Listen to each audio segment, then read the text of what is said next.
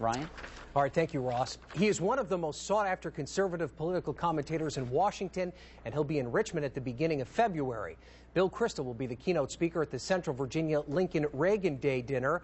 The editor of the Weekly Standard joins me live now via Skype to talk politics. Thank you for being here, Bill. We appreciate it. Good to be with you, Ryan. Now, I'm sure you've heard the news that George Allen is running once again for the Senate seat that he lost in 2006. He's facing some early conservative criticism about his record in the Senate. As a conservative yourself, do you think that's fair criticism, or do you think he deserves to be reelected? You know what? I think I wrote an editorial this week on the presidential race in which I said, let's not try to anoint anyone early. Let people compete. Let them make their cases. Let everyone have an open field and a fair chance at the nomination. I respect George Allen. I know George Allen. I think he was a heck of a good governor of this state. But no one should anoint him. Other people are free to run against him. They're free to challenge different votes he's cast or different things he did as governor. I think it'll be healthy to have some good competition. Having said that, I have a high regard for George, and he certainly would be the front runner at this point. But as we've seen in the last year, front runners sometimes lose. I saw a lot of the reaction on the internet as soon as it came out again, and it seems like the word macaca came over and over again on the different internet streams. Do you think he's going to be able to overcome this perception from the 2006 campaign? Yes. Look, he almost won in 2006, even with that gaffe or that media manufactured gaffe or whatever one wants to call it.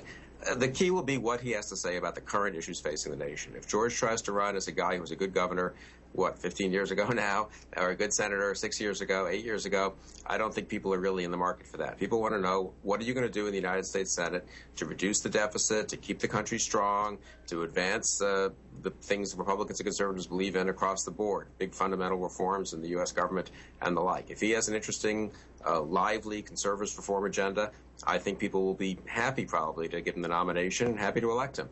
If he seems to be just running on the fact that, hey, I was governor, I was senator, I think voters might say, hey, you know what, it's time for a fresh look. So a lot depends on how George Allen chooses to run the campaign, I think. Now, tomorrow night, of course, the State of the Union. It seems as though the president has moved somewhat to the middle. Do you think the new Republican House majority and our local Congressman Eric Cantor need to find ways to work with this president? I think they should work with him when he makes concessions to Republicans, to conservative ideas. If he wants to cut spending, let's take his cuts and then let's go for bigger cuts. Obviously, Republicans are going to have to compromise on some things. But I think there's still a pretty big fundamental difference between the two parties, and I would recommend to people, leave aside all the theatrics, read or watch, but really read the text of President Obama's speech, see what he proposes to do about spending and about how government's structured, and then let's watch Paul Ryan's rebuttal and read the text of his rebuttal. It won't be as grand as the president. He won't have the entire chambers of members of the House and the Senate sitting before him. But I think there's a pretty big difference between the two parties in the extent to which they're willing to cut domestic spending and the extent to which they're willing to reform the federal government. And I think that'll become pretty clear over the course of the next year as there are many debates on budget and spending issues, among others. All right. Thank you very much, Bill. We appreciate you being here.